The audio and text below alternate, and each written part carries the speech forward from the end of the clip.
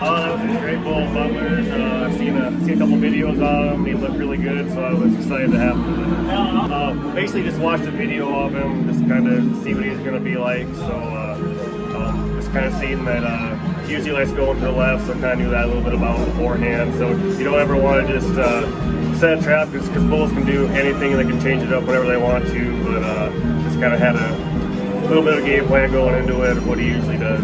I guess some bulls can be flat or have a lot of kick and kick and rear, you know. And yeah, bulls do have different styles of how they buck. Just keep it simple is the main thing. Don't overthink things. Just, great to be here in North Platte. It was a great crowd tonight, great atmosphere, and great time.